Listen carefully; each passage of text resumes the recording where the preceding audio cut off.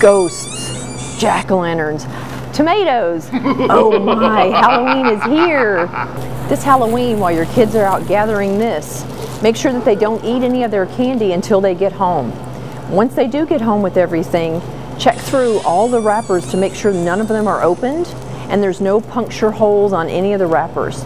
Also make sure anything that's homemade, like candied apples or cookies, are from a trusted house or someone that you know.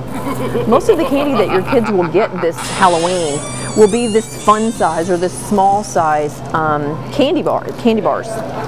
So just remember, these are great and they're a great alternative to a full-size candy bar, but you still have to watch portion sizes.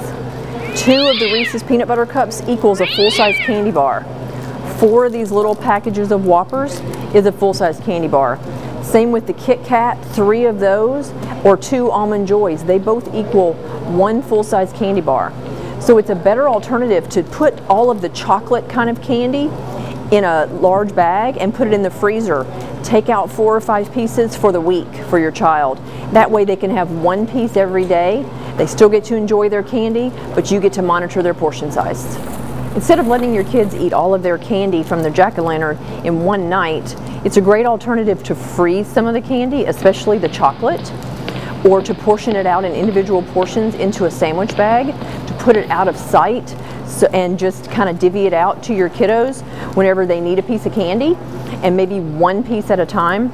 And parents, remember, that goes for you too, because I know all this candy is really tempting.